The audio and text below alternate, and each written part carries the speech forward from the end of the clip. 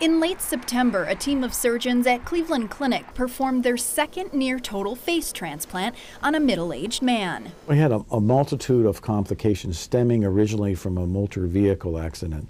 Well, she had extensive facial trauma. The patient had had multiple reconstructive procedures designed to improve the form and function of his face, but they had been unsuccessful. He was missing the middle of his face, forehead, and eye sockets. He couldn't smell and had already lost complete function in one of his eyes. And at that point, it was really, I think, where he needed to go was to accept the risk of having a face transplant. The surgery took about 24 hours, and a team of 9 surgeons transplanted donor tissue, nerves, bone, and muscle of the scalp, forehead, nose, upper jaw, and eye sockets, or orbits, which were critical to saving vision in his one remaining eye. His vision was failing in the left eye because it was exposed so much. The best way that we can think is give the patient back eyelids and back an orbit that can sustain that globe, that eyeball in of itself, and so it was to save his eyesight.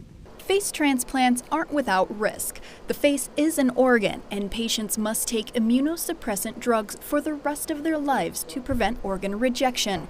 It's a delicate balance, but in certain cases, the benefit outweighs the risk. It's a sensory organ that is as important as all the other organs. Now, can you live without a face? Yes, you can, but it's very, very difficult. If we look at kidney transplant, can you survive without kidneys? Well, you can have dialysis for an extended period of time. And that's not a very good quality of life.